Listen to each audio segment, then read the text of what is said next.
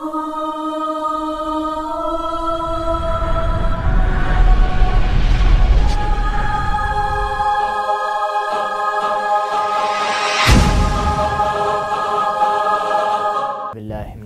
اللعين الرجيم بسم الله الرحمن الرحيم أعظم الله أجورنا وأجوركم بمصابنا أبي عبد الله الحسين. Our dearest viewers, thank you for joining us for our third night, our third show here on Verses of Love, and we send to you our condolences upon the martyrdom anniversary of our dear third Imam, Imam Hussein alayhi salam, and indeed his family and companions, and we send and extend our condolences to our awaited Saviour, who we know will come and avenge the death and the blood that was spilt on the holy land of Karbala. We hope that thus far over the past two shows you've started to take a slightly more educational approach towards the Masa'ib of Abu Abdullah, and you've started to be able to connect with the lessons that we take from those tragedies. We connect with tears, but we also need to change those tears into actions, into things that we can manifest into our daily lives, that we're able to change ourselves and actually use that slogan of Ya Hussein into something a little bit more than just 10 days of grief and sorrow. And we've been doing this through deriving lessons, but also through the means of poetry by my dear brother. Assalamu alaikum. Alaikum yeah, as the theme now is to connect with the Ahlul Bayt alayhim salam. Specifically Imam Hussein and the tragedy surrounding Imam Hussein, the companions and the brothers and the women and the children, through the mind and through the heart, as we try to get you closer to the Ahlul Bayt through poetry, as well as through a bit of wisdom when it comes to really changing yourselves, self-development, and really developing and taking a couple of lessons really seriously into Muharram and beyond Muharram, beyond just the 10 days of the mourning and the lip service, as some people want to put it. So tonight, inshallah, we are remembering the first 5 nights. What we're doing is remembering the women and children of Karbala, because usually within the 10 nights they're not really mentioned. They're mentioned after Ashura. The plight of Sayeda Zainab and the women and children through Sham and Kufa. But what we're doing is we're going to focus on the women and children during the first 5 nights, and then focus on the companions during the latter. And tonight is Sayeda Ruqaya. Yes. We decided for this third night for it to be devoted to the daughter of Imam Hussein, Sayeda Ruqaya. And as we know, the Masa'ib of Sayeda Ruqaya is plentiful. It's the journey, it's the arrival into Karbala, it's the thirst, it's the demise and murder of her brother, of her cousins, of her uncle, of her father, the let go. Whilst this list goes on, it's important that we then actually connect with her and we actually understand some of the lessons she was trying to teach us. It's very easy just to see her as a very young child that we feel sorry for and we grieve over, but there's actually more to it. We forget the family that she was part of, and their role to us was to demonstrate things that we could learn. So just to begin with, one very simple point that we see about her is that amongst the children that were there present in Karbala, she was almost like a hub for the children. She was the one that they would go to. It was like their captain, their role model of the children was Sayeda Ruqaya alayhi salam. And she inherited this responsibility of leadership at such a tender age, something that many of us are told, an attribute that is very valued and we're told to try and acquire in the workplace. But there's something very valuable in this leadership that I think, especially during these nights, whilst many of us have the opportunity to serve in the way of Abu Abdullah, that we should apply it. And this leadership to some is just seen as, okay, I'm holding a majlis, I'm going to be reciting at a majlis, I'm going to be doing the audio visual, whatever it is. You have a responsibility of leadership in this. And with that comes responsibility of actually being someone that's the flag bearer of the message you're actually portraying. If you are, for example, I like to use the analogy of football, if you're the captain of a football team, you inherit the qualities of that football club. If it's a family club, you're seen as the captain, someone that I actually represent this club on the pitch, but also off it. It's a family club, so I'm going to spend time with family, and that's going to be the way in which I portray myself. Is I'm going to be calm, I'm going to be relaxed, I'm going to be friendly with children, Similarly, Sayeda Ruqaya represented a message of none other than Allah subhanahu wa ta'ala. And if you are serving in her majlis, you must also take these similar elements of leadership, of responsibility on your shoulders and mannerisms that you need to follow the way that she would have done with her language, that she would have done with her akhlaq, that she would have done where faced with trial and tribulation and frustration, she wouldn't come back swearing here, getting frustrated here, being chilled out there. It was a case of conviction and knowing what her message was, and that's why the children would rally around her. So the message to apply for you is this: if you are fortunate enough to have been given the opportunity to serve in the majlis of Aba Abdullah and in the message and in the majlis of his dear daughter, then don't just serve on the face level. Once people leave, be still a beacon for that message. Be someone that if you hear the words of backbiting being said, cut it off straight away. If you hear words of prayer being delayed, ensure they are fasted and hastened. If you hear people talking negatively about some of the organizers, similar to backbiting, if you hear these negative words being spoken about, try and correct them. But be a beacon. Don't be someone that is actually on the face of it, yes, I'm in the service of Aba Abdullah, and hence I'm a leader. But actually, as soon as the eyes are off me, I'm going to return to mannerisms that a leader would not accomplish. For then, you are doing this a disservice towards the message of Sayeda Ruqaya. So a very simple lesson that we derive from someone aged just 3, 4 or 5. And if you are watching this aged 15, 20, 25, 30, whatever you may be, take this lesson from this young girl, inshallah. Yeah. Wise words. And Sayeda Ruqaya was, she passed away in Sham, in Syria. Over the last couple of years, there has been a strong yearning to visit Sayeda Ruqaya because of her stand, because of the way that she passed away, which will allude to her tragedy in the latter parts of the show. But before the political situation in Syria, a lot of the people who went to visit Sayyidah Zainab in Sham, in Damascus, in Syria, would also, alongside that, visit Sayyidah Ruqaya. And so this poem, inshallah, as we remember, is visiting Sayyidah Ruqaya and not forgetting her stand, and not forgetting her leadership and her qualities associated with the Ahlul Bayt alayhi salam. How many have visited her? Ruqaya, our master and guide.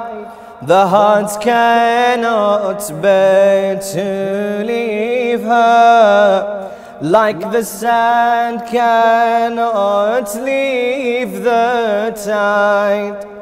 At her grave the prophet's crying over the one who in grief died. She died from overflowing tears, and by her father's head she lied. Jesus visits with his Bible.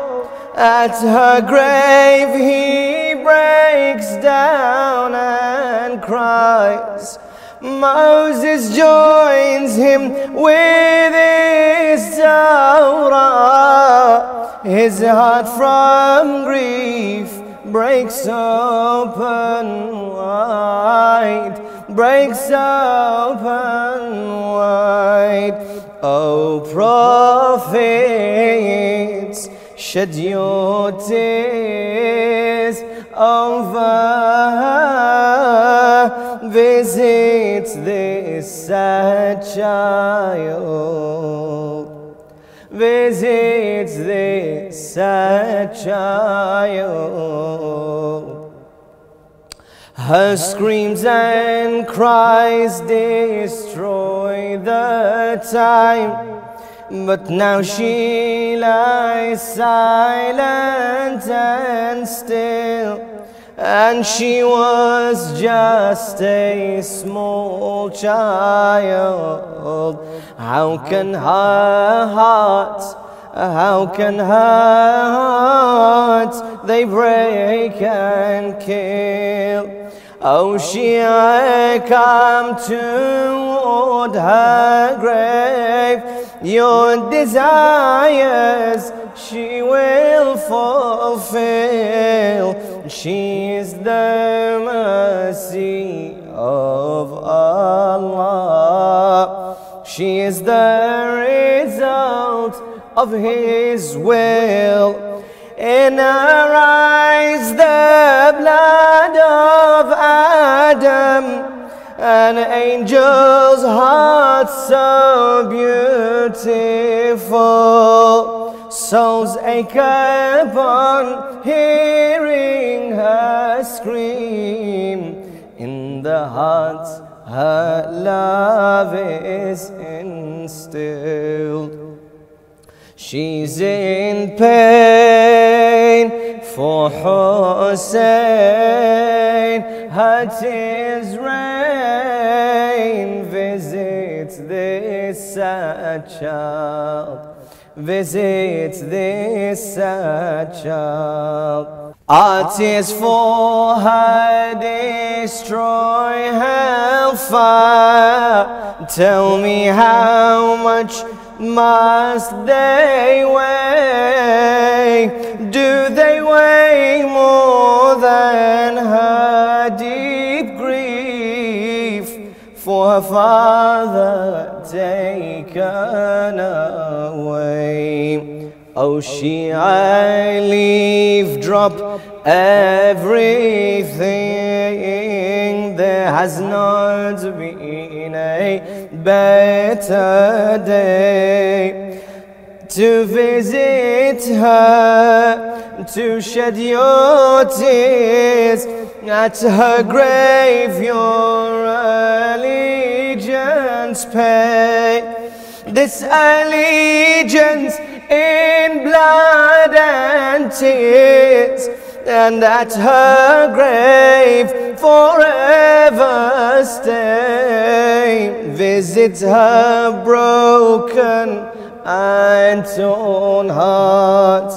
It broke when she saw his pure face. It broke when she saw his pure face. Visit her, kiss her grave. Ruqaya, visit this sad child. Visit this sad child. Many thanks to the poets. Allahumma salli ala Muhammad.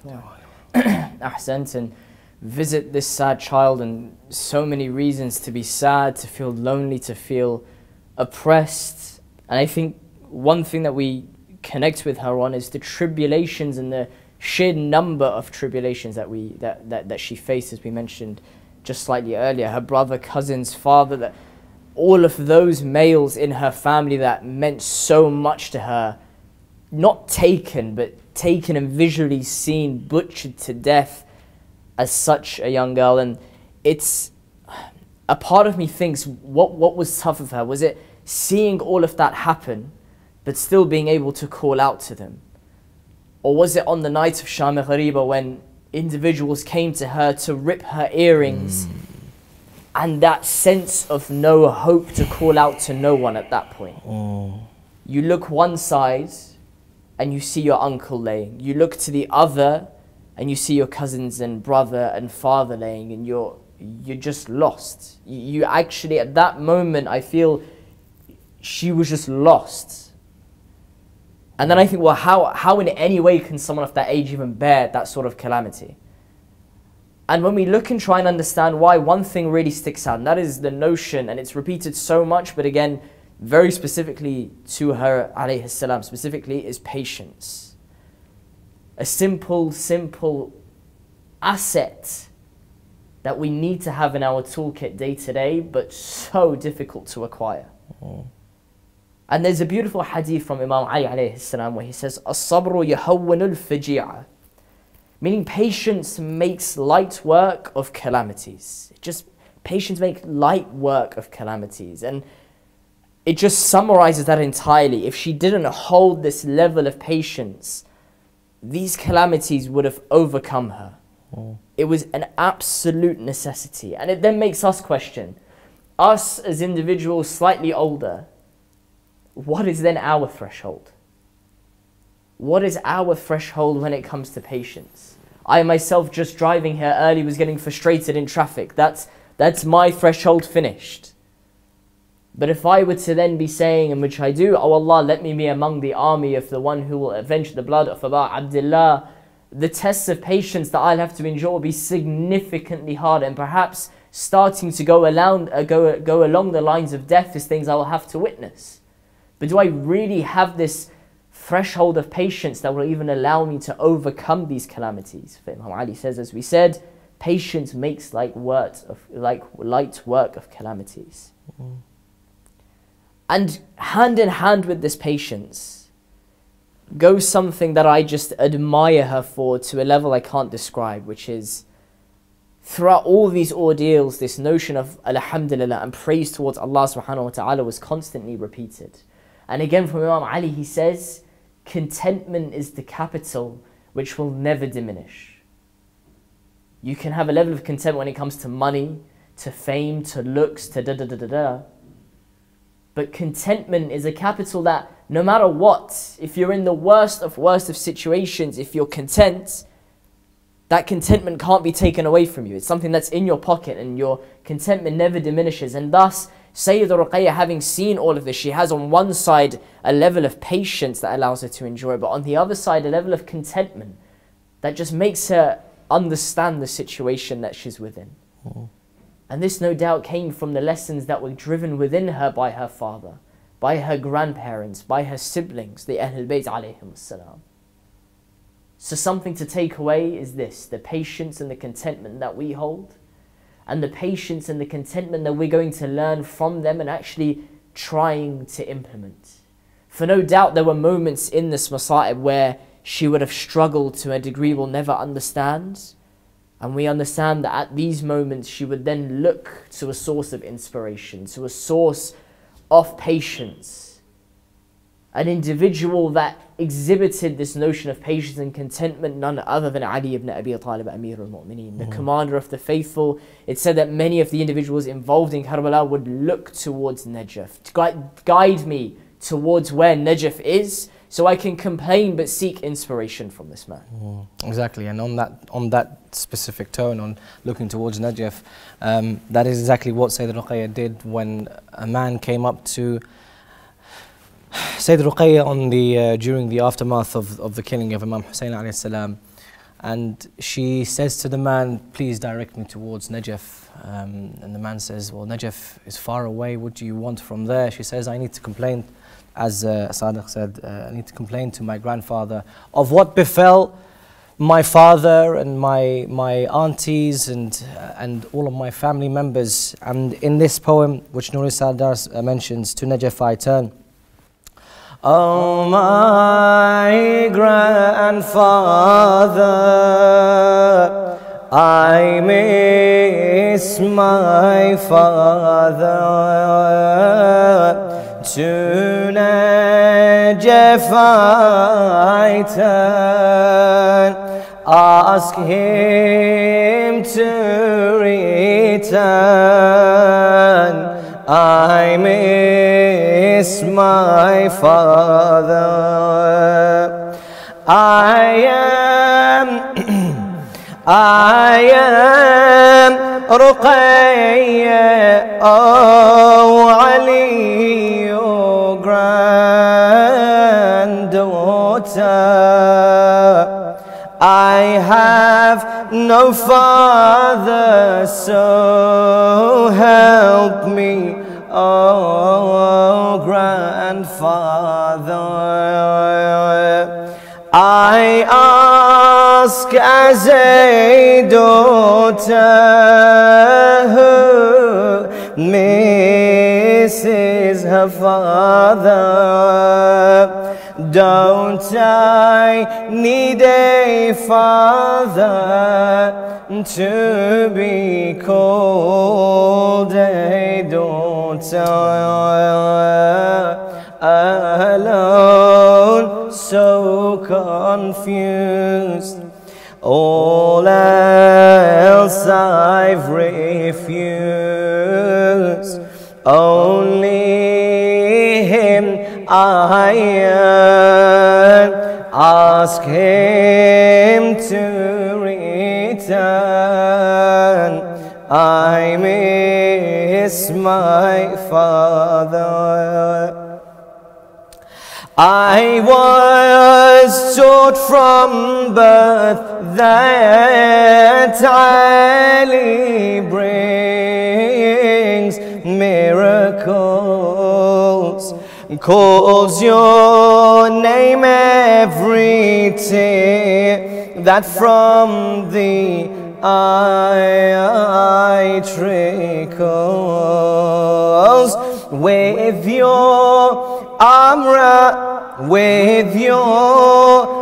raise the Khaybar's gate of my trials. Return my father and his smiles and cuddles. The gate of Khaybar, my grief's heavier, and its weighted burns. Ask him to return. I miss my father. Muhammad's the son, Ali's the moon, I was taught. Oh, Ali, between the day and night I am caught. I wake yearning him, I wake crying and distraught. At night I can't sleep because he's my final thought. Cries for me the moon, my days in ruin. From me sorrow learns. Ask him to return. I miss my father. I miss my father. Many thanks to the poet. And to end this night on Sayeda Ruqaya alayhi salam, whilst we take all these lessons from her, whilst we try to connect with her struggle, do not forget the very simple point of her young innocence. Her very young innocence. If you know sisters, or you have a daughter or cousins or nieces that are of that age, remember that innocence that they have. Imam Hussein has a beautiful line where he says, a house without sakina would not be worth living in.